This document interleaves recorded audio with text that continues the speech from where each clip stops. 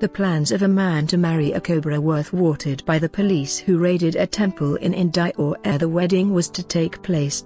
However, the police were surprised when the people who believed in superstitions threatened to riot. It is said that Mr. Sandeep Patel, 27, was totally convinced the cobra was going to turn into a very beautiful woman.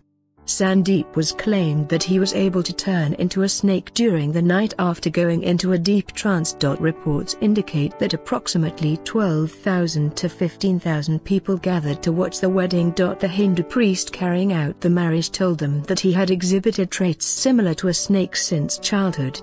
He added, "Sandeep walks, drinks and flickers his tongue just like a snake."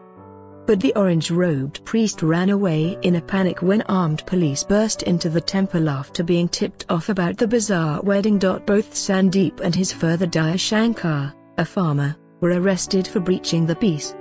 But then, Indian newspapers reported, the disappointed crowd threatened to riot because the wedding had been cancelled. 9 years ago, an Indian woman called Bimbaladass married a cobra at the village of Tala in Orissa.